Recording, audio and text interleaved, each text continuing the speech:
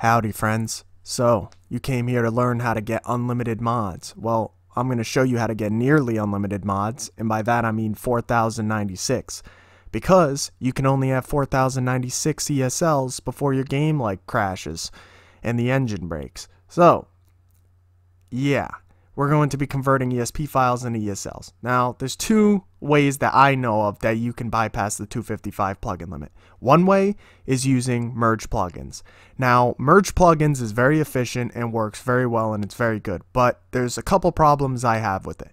One, I have problem with BA2 files in their models. They usually don't show up for me.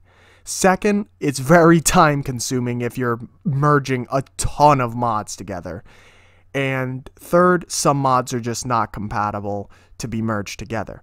So that's good, and if you want to learn how to do that, other people have made videos, and I will put the link in the description below, and you can go check those out. But that is not what we are doing today. Today, we are converting ESP files to ESLs on the creation kit. Now, before we even start that, I'm going to give you a couple warnings. 1. Do not convert massive ESP files, and I'm talking world mods, overhaul mods, massive weather mods, massive merge mods, like where it's like 30 weapons. Don't do that, because there is a limit to what these ESLs can handle and the amount of forms they can have, because these are supposed to be light plugins. So just stick to merging, singular armor and weapon mods. 2. Do not convert an ESP that has multiple master files. So if it needs multiple masters to function, do not convert it.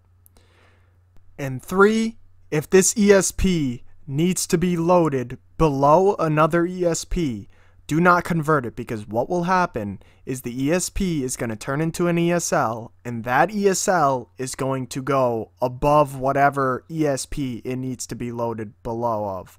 So that becomes a problem, obviously. So just don't convert it if it needs to be loaded below something.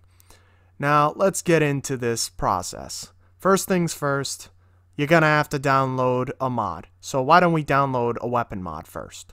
So here I found a cool weapon mod by Nero, and you obviously want to check the description of the mod and check where to find it, check how to get it, check all these things.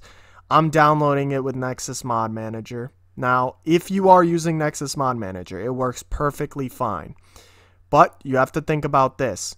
You need the most recent version of Nexus Mod Manager, okay?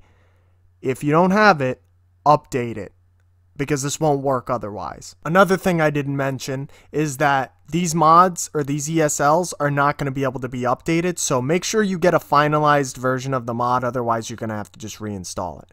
So what you're going to want to do is keep Nexus Mod Manager open and keep it on the Plugins tab, which is right next to the Mods tab.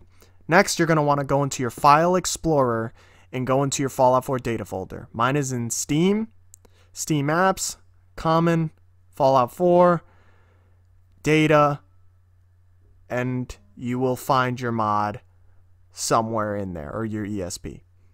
Now, keep this open in the back because it just makes the process quicker, more efficient. Next, we're going to open up the Bethesda.net launcher to open up Creation Kit. When open, the Creation Kit should look like this, and all you will have to do is click this folder on the side, or you could go to File, Data, and open up your plugins that you need to open up. So always start with the Fallout 4 ESM, make sure you click it just in case, and find your ESP. You click it, then you set the ESP as an active file right here by clicking this. Now then you press OK. You wait for it to load, depends on your system, how fast it'll be. Okay, so once it's done loading, you might get an error message. That's okay, some mods have error messages. Just click OK, whatever. Now, we're going to start the process. So, you go into File. You select Compact Active File Form IDs first. And once you click this, you just press Yes. That's all you got to do. Then you click OK. You go back into File. You go to the one right underneath this that says Compact active file to Light Master. You click that, you say yes, and that's pretty much it. That's legitimately the process. That's all it takes. Now, make sure you exit the creation kit if you want to make another conversion. Just do it because it could cause errors. You can keep the Bethesda.net launcher open, but close the creation kit completely because it could, like I said, cause some errors. And I've seen people report problems of that. Now, you're going to have Nexus Mod Manager open. Try to find your plugin. It should be up at the top, like I said, because it loads above things. And here it is, right here, my ESL. You click it and make sure it's checked off.